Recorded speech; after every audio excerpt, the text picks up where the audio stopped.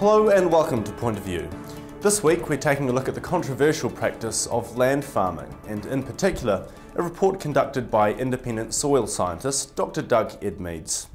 Land farming is the practice of disposing waste from oil drilling onto marginal or less productive land, like sandy areas with contours or dunes. There are currently 12 land farms in Taranaki, the majority of them being down here in southern Taranaki on coastal land. 3 of these farms have been converted into dairy farms once the waste has finished being spread on the land and then fertilisers used to grow pasture. Dr Edmeades was contracted by the Taranaki Regional Council to look at whether there were any contaminants left over once the land farms had been converted to dairy pasture. His report, which asked if they were fit for purpose as dairy farms, found not only that there were no contaminants left over, but that the land increased in value tenfold. He found the value went from $3,000 to $5,000 per hectare to $30,000 to $40,000 per hectare. The report, however, has been met with criticism from the Green Party, who say the terms of reference are a joke and the science lacks credibility. On tonight's show, I'll be talking to Green Party MP Gareth Hughes, and I'll be putting his criticisms to the author of the report, Dr Edmeades. Mr Hughes, thank you for joining us. Thank you. You haven't reacted very well to this report. Can you tell us why? Well, I think Taranaki Regional Council should be questioned over this report. The terms of reference are a joke. This report doesn't stand up to basic scrutiny. I think it's an incredible waste of ratepayers' money in producing this report. So let's go through these points one by one. The first point you make is that the terms of reference are a joke. Why are they a joke? Well, they're a joke because they strictly limit the report to only looking at the on-farm effects. You can't look at the off-site effects, for example, leaching, running off into waterways. The central premise of the terms of reference is, are they fit for purpose? That's incredibly meaningless. It's not defined anywhere in Edmeades' report what fit for purpose actually means. Taranaki Regional Council should be conducting further reports into, is this safe and should this be occurring, not the meaningless question, are they fit for purpose? Okay, the second thing you say is that the levels weren't tested off-site. But if the levels were below what they should be according to their resource consents on-site, why do you need to test them off-site? Well, what Edmeades' own report finds is that hydrocarbon limits were exceeded. What we know from Taranaki Regional Council monitoring reports is consents have been breached, hydrocarbon and barium levels have been exceeded. Now, the basic... on one site?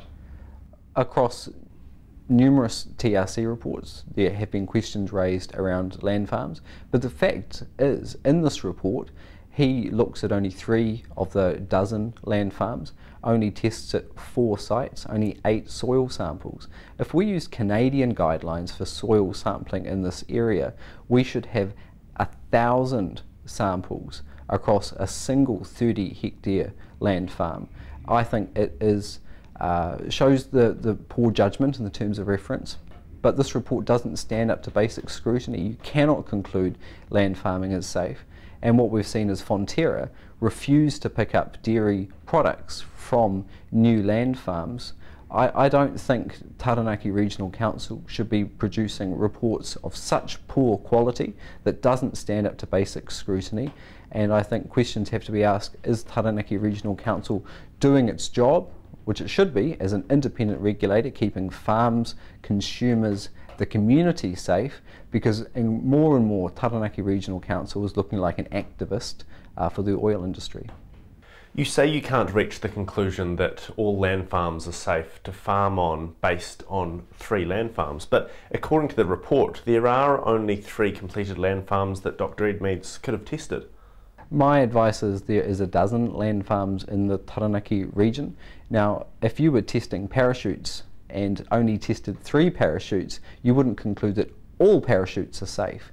Now, the fact is the terms of reference have been set up to limit this report. We've seen hydrocarbon limits being exceeded, and I think we should be actually asking the question, do consumers, both in New Zealand and around the world, want to be buying New Zealand dairy products from farms where toxic byproducts of the oil and gas industry are spread on? And I think if consumers were asked that question directly, the answer would be a resounding no.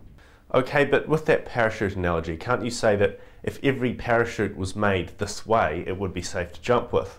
Therefore, if every land farm meets its resource consents the way that these land farms have, then every land farm would be safe to farm on once it's finished. Yes, but we have one of these land farms is, for example, 30 hectares in size. We saw across the 3 land farms tested, only 8 soil samples. If Canadian guidelines were used, there should be 10 soil samples per quarter hectare. Now, there should have been a lot more soil samples taken.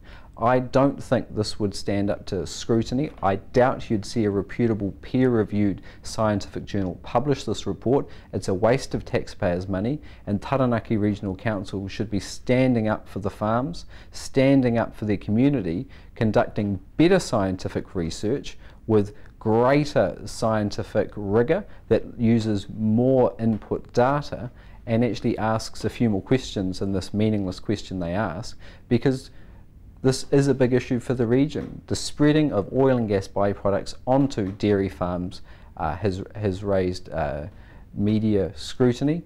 Our consumers are asking questions about it, and what we need to see the council do is stand up, do their job, be a regulator, not just an advocate and an activist as they're increasingly being perceived by the public in terms of the oil and gas sector. The other thing you've said is you have concerns around the conditions of these resource consents. Can you elaborate on that? Well, I think one of the big unanswered questions for the land farming issue is the fact that the consent conditions and hydrocarbon and other limits only apply to when the consent is surrendered. What you could see, and I believe we are seeing in Taranaki, is cows on dairy farms, on land farms, but the hydrocarbon limits are only applied when the consent is surrendered. Now what we see is Fonterra now not taking any dairy products from new land farms because the testing of the milk is prohibitively expensive. They send it across to Australia to test it. So the fact is that the hydrocarbon limits could be incredibly high even when dairy cattle are on those land farms. We've seen in Taranaki Regional Council reports, in fact, oil on top of pasture. And I think the critical question around the safety of the milk, also along with the brand questions and the image questions, is that the way the Taranaki Regional Council are managing these land farms, I think questions still remain on the safety. So you say there's a possibility that cows are grazing on farms with hydrocarbon levels higher than they're meant to be? There is a possibility that dairy cattle are on farms and milk is being taken from land farms where the hydrocarbon limits are exceeding what would be measured at the end of the surrender period. The fact is that these land farms, the whole point of it, the bioremediation, is for the hydrocarbon and other nasties, as Edmeades calls them, is to break down in the soil. The critical question for a dairy company like Fonterra or a dairy farmer is having cows on potentially contaminated soil. Now that's why I'm calling on Taranaki Regional Council to do more robust science, do more soil samples, and also why I think Fonterra needs to be a bit more transparent with the results of their testing regime. I'm not saying that milk is unsafe. I'm not saying that oil levels have exceeded safe guidelines from land farms where milk is being taken, but the fact is that data isn't out there, and I think that is a very important question the country needs to answer. What would your response be to a farmer that would say the Green Party would come out against any report that condoned land farming, no matter how much science or credibility the report had? We do have big concerns around the practice of spreading oil and gas waste on farms. I think what we're doing is actually standing up for our agricultural sector. Consumers in, say, the UK, who are sold a vision of New Zealand, grass-fed agriculture that does have sustainability targets. This is how we sell our dairy products around the world.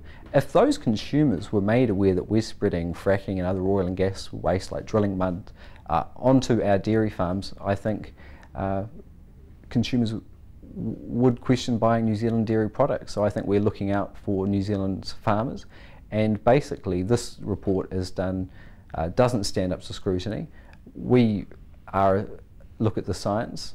We are an evidence-based party, and we are requesting that taxpayers' money should be spent on better science, and this wouldn't be published in a reputable peer-reviewed journal. So I think that's what farmers should be demanding.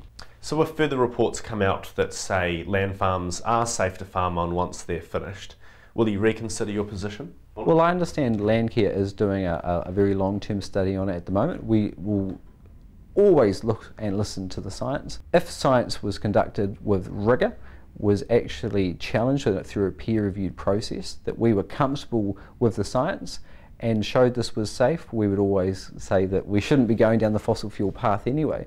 But our concern is for consumers and for farmers and the safety of our dairy products. I think this is always going to be a bad look for New Zealand's dairy industry anyway when it's questioned around the world, and I don't think we should be doing it. Mr. Hughes, thank you for your time. Coming up after the break, we'll be talking to the author of the report, Dr Doug Edmeades.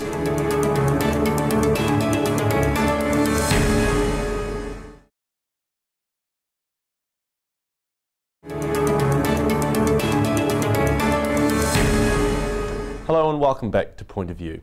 Joining me now is author of the report, Dr Doug Edmeades. Dr Edmeades, Gareth Hughes says your report doesn't stand up to basic scrutiny and he doubts a reputable peer-reviewed journal would publish the report. Those are pretty scathing things to say. Is there any merit in those claims? Not in my view. The report wasn't written for a scientific journal who have special standards.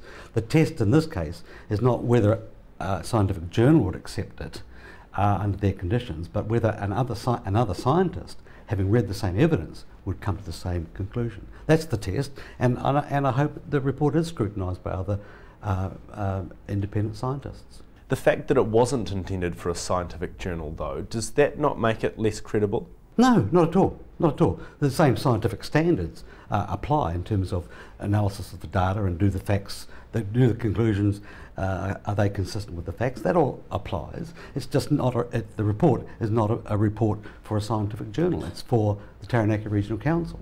He says the terms of reference of the report are a joke because they strictly limit the report to only looking at the on-site effects and not the off-site effects, such as leaching or getting into waterways. What's your response to that? Well, my response, I don't quite understand the question, frankly, because if there are no on-site effects, and that's what my report says, there are no on-site effects, how can there be off-site effects? In addition to that, so I don't quite understand the question, but in addition to that, we know that the contaminants that come with this drilling, the potential contaminants, like heavy metals or barium, etc., don't move in the soil, so they don't leach and don't run off. So I don't agree with him at all. Yes, but as he points out, your own report showed that hydrocarbon levels were exceeded and resource consent conditions were breached. Yeah, we've got to put that in context. On one site and one particular petrochemical hydrocarbon exceeded the levels during the process in which the land farming was done. But when I came back 2 years after it was completed and measured those same things, they were below the level of detection. And that's appropriate. That's how these procedures carry on. I see. So the levels are below what they should be once a land farm has actually been completed? Yes, yes.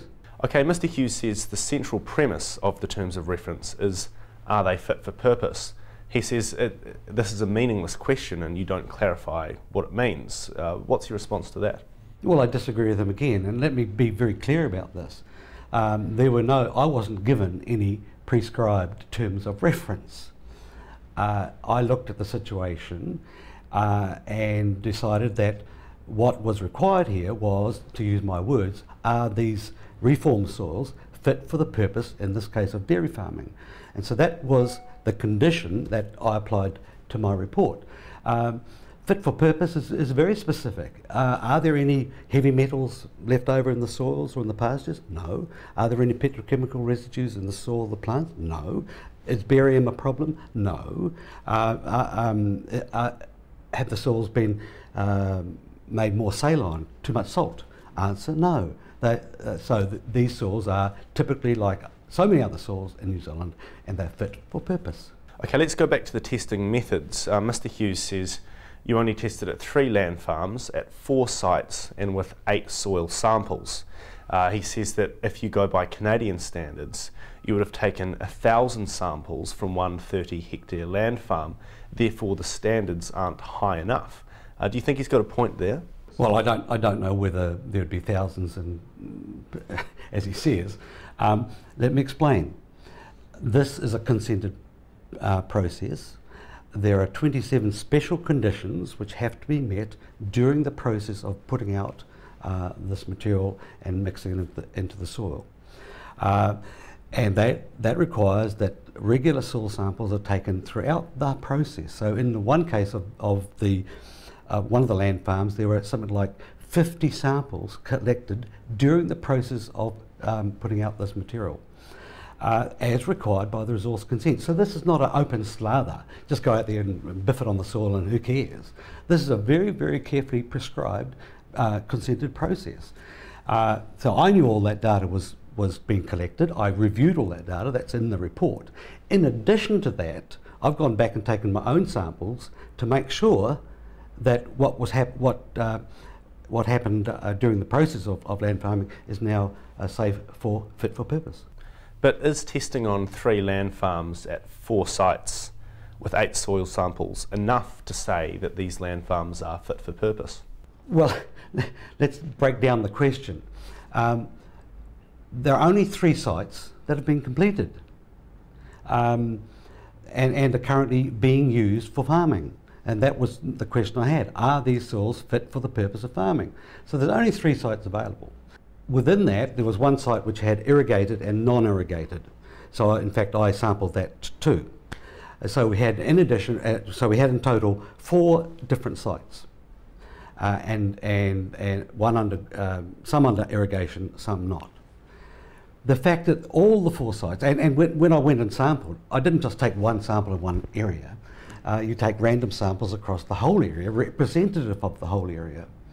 And the fact that all 4 sites, irrespective of how they've been managed up till now, give similar results, i.e. there's not a problem, you don't need to go any further. Bear in mind also that I had, when I did the report, all of the intensive sampling results from each site during the process in which they put out the drilling waste. So all that information is in my report. Well, Mr. Hughes says that if you were to test 3 parachutes, you couldn't say that all parachutes are safe. Same thing with these land farms. If you test 3, you can't say all land farms are safe. My response to that is there's 3 completed land farms. Could I say with any confidence that therefore other land farms will be the same in terms of there are no problems?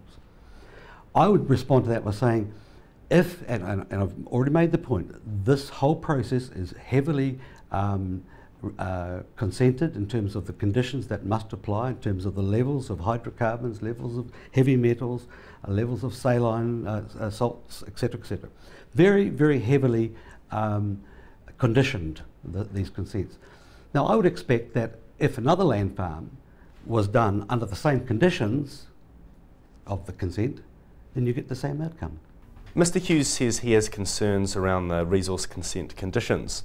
He says that the conditions don't apply until the consent has been surrendered, so we could be seeing cows grazing on land farms in Taranaki where the levels are higher than they should be. It's just that the consents haven't been surrendered yet. Does he have a valid point there, do you think? Once again, I don't think he understands the process that is required for these consents. As the various pieces of the land farms are topped up or the materials added, samples are taken during that whole process. And those samples have to meet certain specifications with respect to petrochemical hydrocarbons. And those conditions are set down by the Ministry for the Environment. So I looked at all that data that accumulated during the process of forming the land farms, and then I went back there several years after they had been completed and took further samples, and there are no problems there in terms of residue. So I just simply don't understand his question. It's no longer valid. Can I just get your reaction to this? And I know you can't answer on behalf of the Taranaki Regional Council, and this doesn't specifically concern your report, But Dr Hughes says the Taranaki Regional Council is looking more and more like an activist for the oil industry. Well, how can I possibly comment on that? I don't know what the relationship is between the Regional Council and the petrochemical industry. I've got no idea. As all I can say is that this is a heavily consented process. There are 26 special conditions apply, and the conditions are all laid down by Ministry of Environment and et cetera, to comply with the process during the land farming. And I come along after that process and have a look. There's no apparent problems in terms of the major contaminants that we would expect to find there. So a pretty adamant Dr Edmeades there. The question is, though, who's right? Is Dr Edmeades' report credible? Well, we at Country TV believe the true test is whether other scientists back Dr Edmeades' testing methods, terms of reference and his findings. So we sent the report to 3 scientists. We let Dr Edmeades and the Green Party recommend one each, and chose one of our own.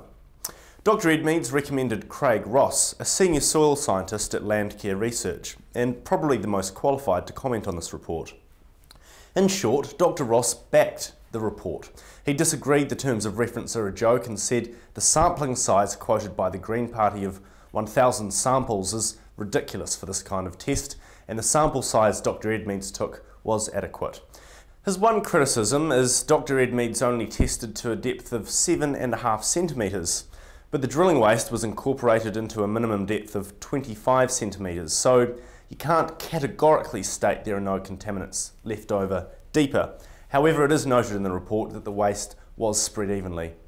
He made the point that it could be misinterpreted that it's the nutrients in the drilling wastes that increases the value of the land and the land farms, but it's actually just the fact that the waste fills in holes and recontours the land to make it flat, which allows you to farm on it. However, Dr Edmeades has always been open and consistent about this when interviewed. The scientist we chose to consult was Professor of Agribusiness at Waikato University, Jacqueline Rowath. Ms Rowath also backed up Dr Edmeades' report and said that if the waste had been spread evenly as claimed, the sampling would not be expected to have much variability, and so the numbers of samples would not need to be very large. She said the fact that the data didn't change much between samplings suggested that variability is not high, and she said his findings that the exceeding levels will reduce over time is correct. Therefore, those high levels on that one farm will decrease over time and be within limits. Moving on finally to the Green Party's recommendation, Dr Mike Joy. Dr Joy told us he was not qualified to comment on the report and referred us to his colleague, Dr Nick Kim. Dr Kim said on first review and within the context of the report's objectives, he saw nothing that caused him to question Dr Edmeades' conclusions.